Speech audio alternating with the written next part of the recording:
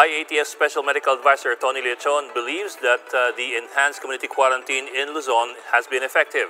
However, in an interview with One News's Agenda, Leachon says that the DOH must first record all outpatient cases of COVID-19 in the country to get a clearer picture of how we are faring in the battle against the SARS-like disease.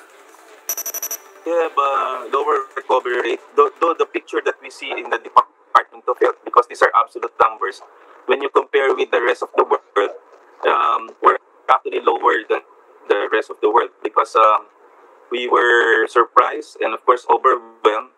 And the Department of Health has opted to monitor only the cases in the hospital because, in reality, Sito, we also monitor those cases in the outpatient and as whether they improve or not.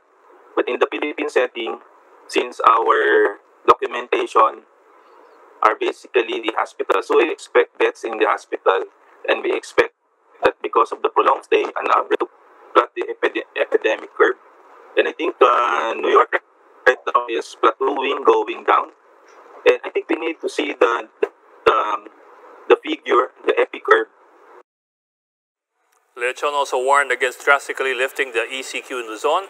At this time, the ECQ is scheduled to be lifted by the end of the month. The task force is now discussing post-April 30 scenarios. There's a tight balance between health and economy. Without the infrastructure in place, like the mass testings, and then, of course, the readiness of the COVID hospital so that we can open the tertiary hospitals, this might actually cause problems in the ready pa, and basically because of the clamor of the business community, it might be detrimental to do that. So the best approach would be perhaps Luzon. I discussed it with Secretary Galvez.